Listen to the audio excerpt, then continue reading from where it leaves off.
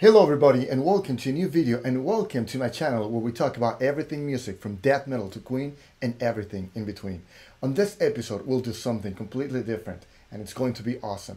Today we're going to soup up a guitar and see if it actually gets better by replacing the pickups on it and some of the electronics. Okay, so one of my clients is actually a Slash freak, like he loves Slash and Guns N' Roses of course. So he asked me to replace the pickups on his Epiphone for some Seymour Duncan Slash signature pickups. So I told him, if we're going to do it, we need to do it right. And also, if we do it, I'm going to make a video on it. And he agreed. So here we go. Let me introduce to you the guitar.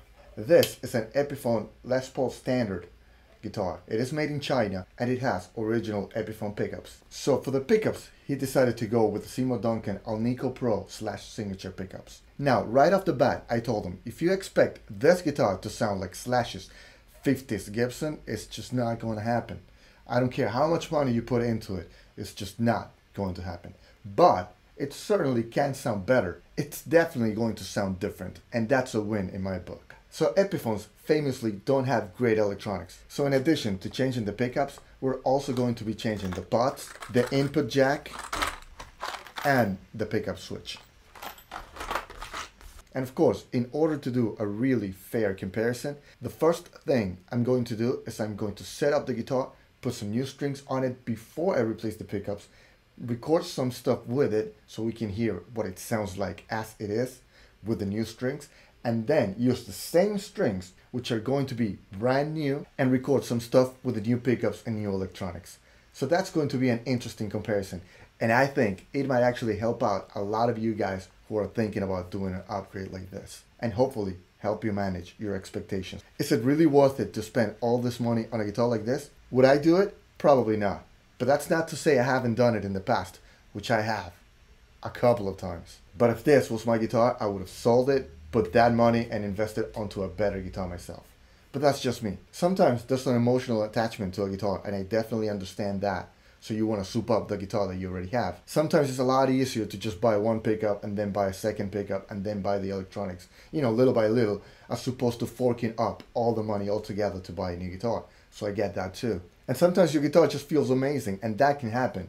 So I definitely understand that as well. But personally, I wouldn't recommend doing all of this to get a better sounding Epiphone guitar, especially because of the fact that this guy already owns a couple of Gibsons. I try to talk him out of it, but hey. Okay, so let's get to work.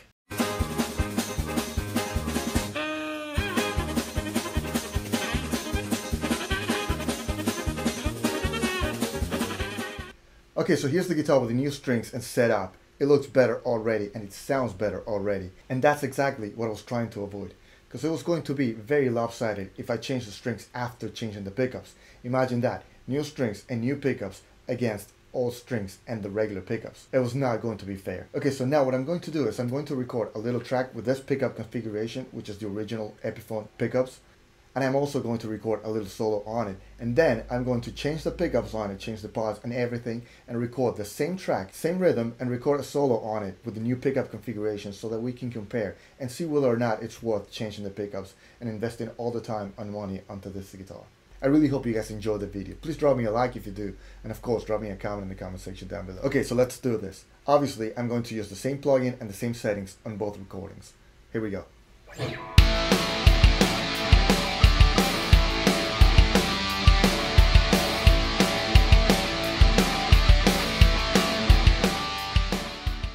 Okay guys, so that sounded pretty good. Now let me go ahead and replace all the electronics and the pickups on this, and then we'll do a second recording and compare them, alright? See you in a little bit.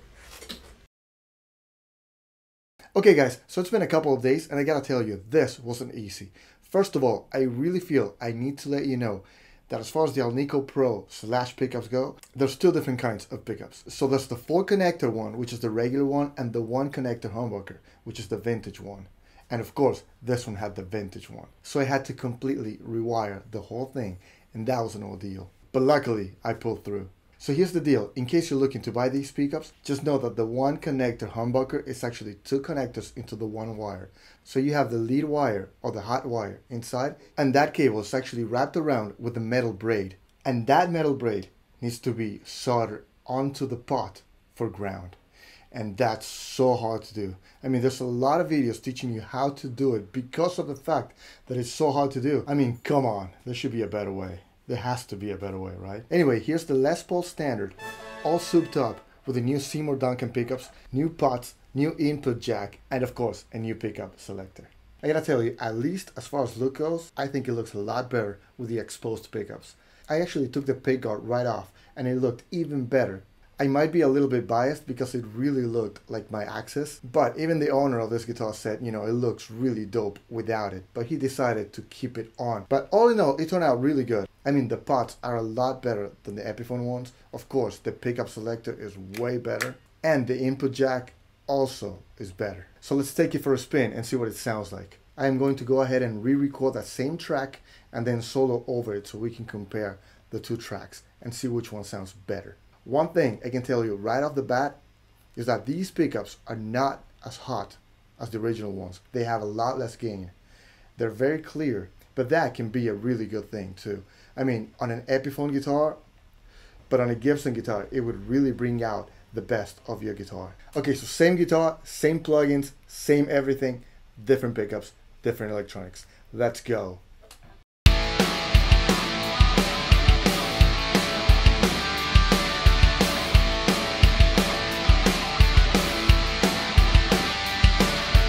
Okay, so after recording, I am actually going to jump back and forth between the pickups so that we can hear the difference in the mix. And you can tell me which one you guys like better. So don't forget to do that in the comment section. Drop me a like if you like the video. Don't forget to subscribe to this channel like your man if you haven't yet. And of course, if you want to become a part of the team and help the channel out big time, make sure you smash the join button down there. A little goes a long way and we surely do appreciate it. Okay, let's do this.